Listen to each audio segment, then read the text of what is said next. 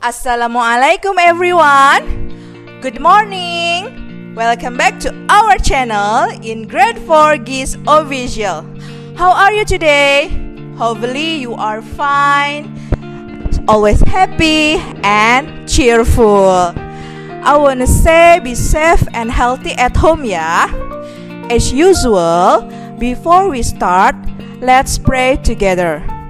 Pray begin. Amin. Now, welcome back to science lesson. Wow! Look at friends. Where am I? So many big trees in here. I hear something, friends. It's like bird sound. Where is it? Oh yeah, it's bird. So beautiful. Friends, do you know? Where am I? Yes, I'm in the forest. Because we will learn about the amazing animals. Enjoy for this video until the end. Let's start! Friends, today in the science lesson, we are still in unit Living Things and Environment. And the topic today is about amazing animals. Living things and their environment. Friends, do you know what is the living things? Living things are the things alive, like human, animal, and plant.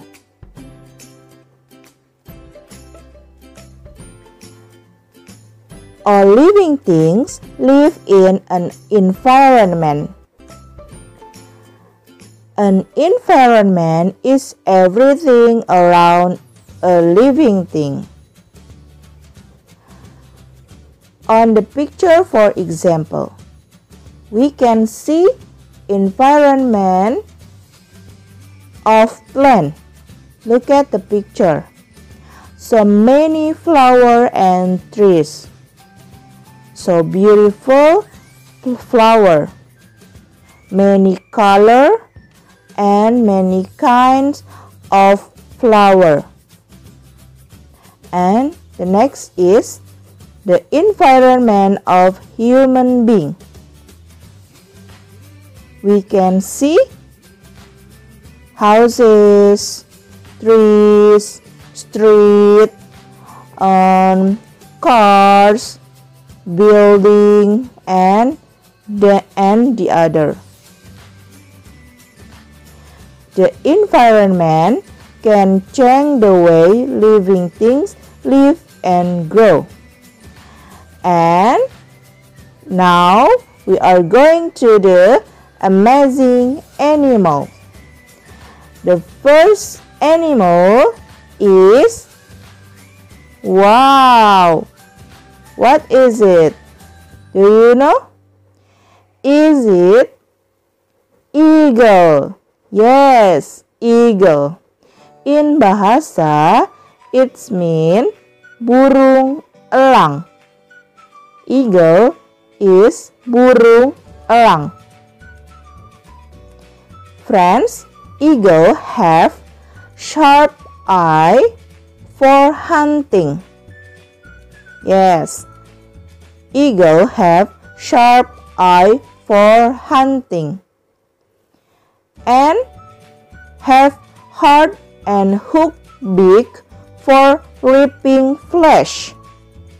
Hard and hooked beak for ripping flesh. In bahasa, it means burung elang mempunyai paruh. Paruh itu maksudnya mulutnya, ya. Paruhnya itu keras dan ujungnya runcing.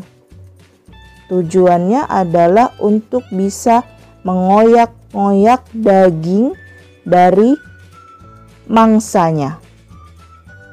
Paruhnya itu keras dan runcing, fungsinya untuk mengoyak daging mangsanya. And the next is have powerful wings for lifting prey, and also have sharp talons for holding and tearing at flesh. Eagle have skull shape, allows eyes to see in front and below. And the next is, it is bird. Do you know? Yes, it is hummingbird. Hummingbird. In bahasa, hummingbird it's mean burung kolibri. Yes, burung kolibri. Hummingbird have long and thin beak for getting nectar out of plants. Hummingbird have long and thin beak for getting nectar out of plants. Ya, burung kolibri mempunyai paruh yang panjang dan tipis ya untuk mencari sari bunga. Karena makanan burung kolibri adalah sari bunga. Sari bunga itu dihisap melalui paruh yang panjang dan tipis. Oke? And hummingbird have wings long, narrow, and tapered to give it better agility in the air. Hummingbirds can fly backward, forward, upward, and hover.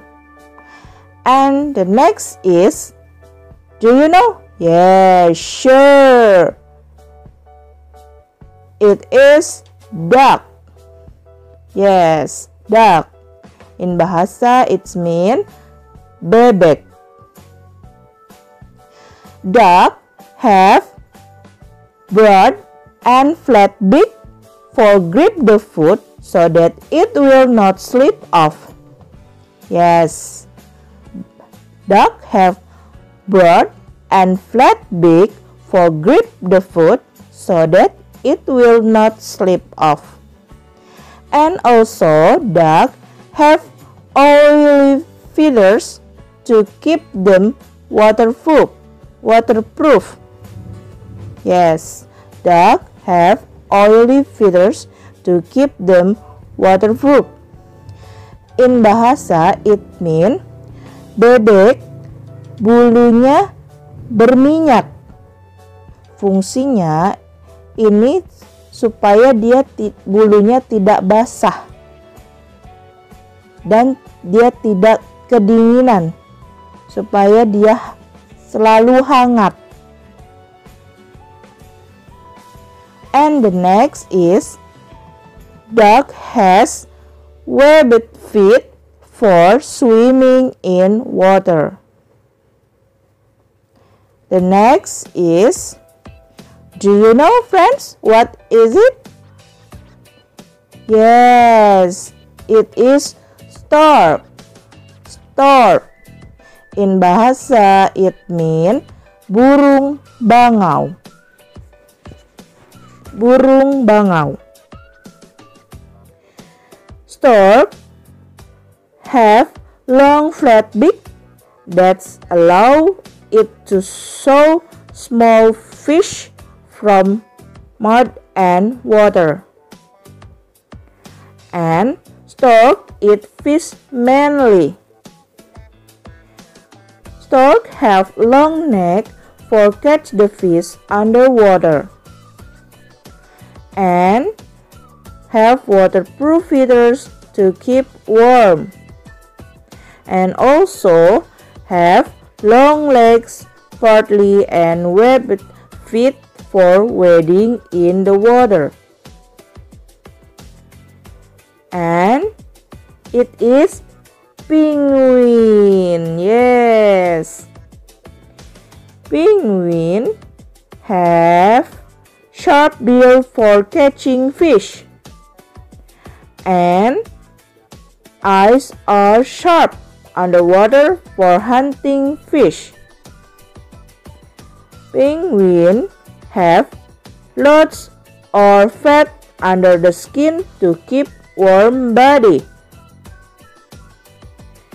And webbed feet for swimming. Wow! What is it? Yes, it is chameleon. Chameleon. In bahasa it means bunglon. Yes. Chameleon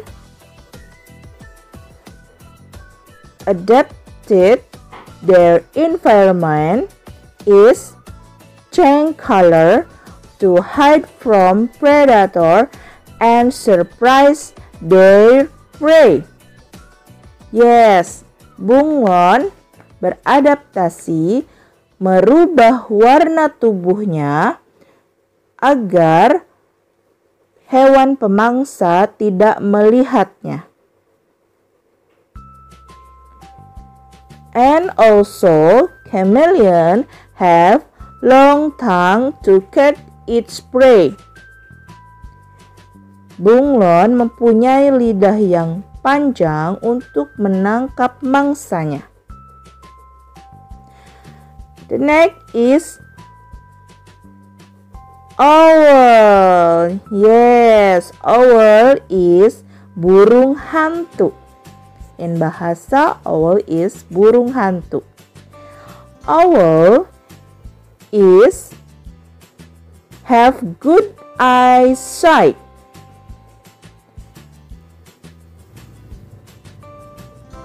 Owl extremely sensitive hearing.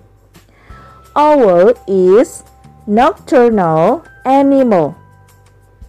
Yes, same with bat, but owl have good eyesight and sensitive hearing, and they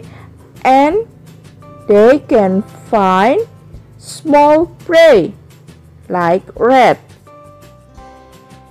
And also bat. Yes, it is bat. Bat also nocturnal animal. They have amazing hearing. Yes, bat is nocturnal animal. What is nocturnal animal? Nocturnal animal is that animal active at the night, or this animal catch the prey at the night, but they sleeping in the day.